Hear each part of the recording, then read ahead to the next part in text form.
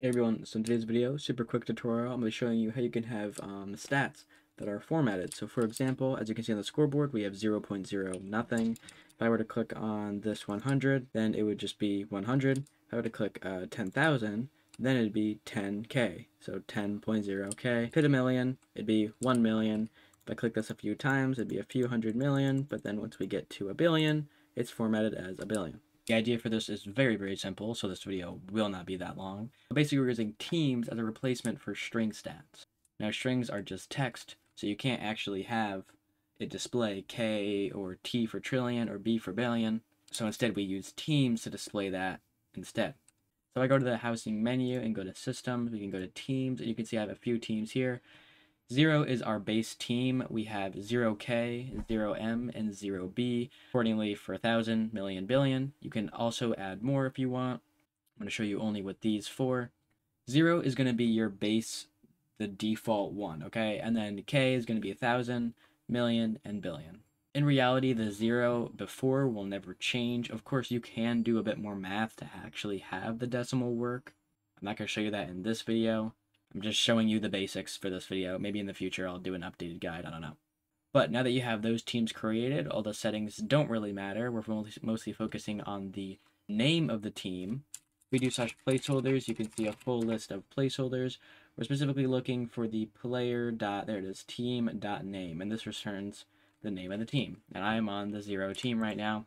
If we go to systems and then go to scoreboard, I just want to show you the text that we're displaying. So we're displaying the stat.player slash display gold. Now this is important that it's a different stat. I'm using gold, but and actually have the specific number where you're going to make a new stat called display gold, and I'll explain how that works in a minute. We have a period and then the player.team.name. Okay, and then I'll get into the functions. So there's only one function. I'm just going to call it stat labels, and we'll go inside. We have 3 conditionals. These are for the 3 bigger numbers. So billion, million, thousand, and then the default one. So let's start off with the first conditional. We check if our gold is greater than or equal to, and this is a billion. Hard to see, but it is a billion. Then in the if actions, we'll start by setting the player's team to 0B for the billion. We'll also set their display gold to their gold, and then we'll divide, or we'll take our display gold and divide it by a billion. And this will just give us how many billions, so it won't fill up the entire scoreboard. And then we'll exit so the rest of the code here doesn't run. This one, pretty much the exact same thing, but for a million. So if our gold is greater than a million, then we'll set it to a million, or our team to a million, set display gold to our gold, and then we'll set our display gold and divide by a million. Exit out so the rest doesn't run. I'm sure you can guess what this one is. It's our gold is greater than or equal to 1,000.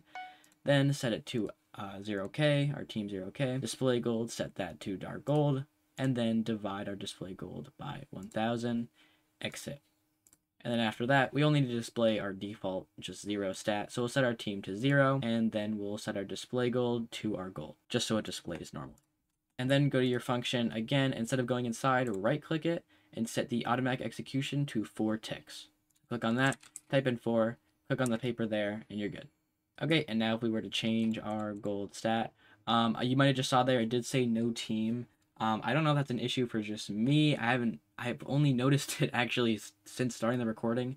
If there is a fix and I find it later, I'll put it in the pinned comment, or if someone else knows, I'll put it in the pinned comment too, or I'll pin it.